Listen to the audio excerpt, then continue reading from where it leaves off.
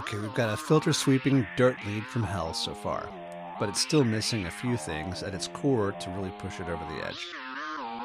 Well, this usually means it's time for some effects, and nothing makes things nastier than distortion.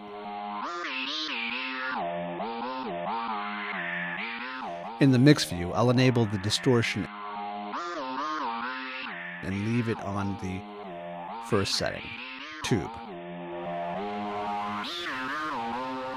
This setting emulates the sound of tube saturation with a mix of even and odd harmonics, and as I was playing around on my own, it sounded the best. I'll set the amount to 51%, then adjust the tone to 65, which will keep the lead nice and bright. Let's take a listen.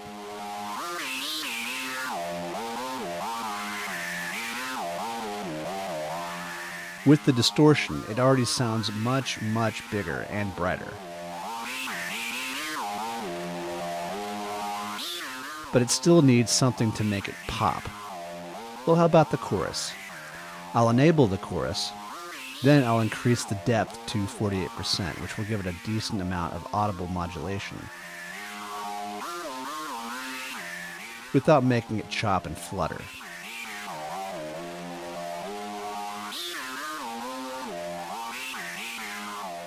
A faster rate is nice for leads because with quick, subtle detuning, it makes the lead seem fatter. Finally, I'll increase the feedback to 52%.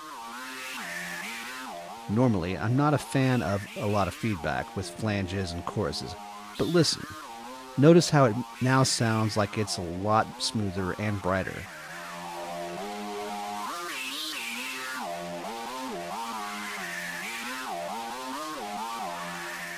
Almost like it's in a cloud. Very cool.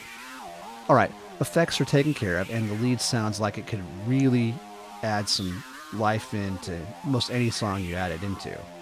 But it still needs some tweakability. In the next tutorial, let's take a look at some of the macro options that iZotope recommends.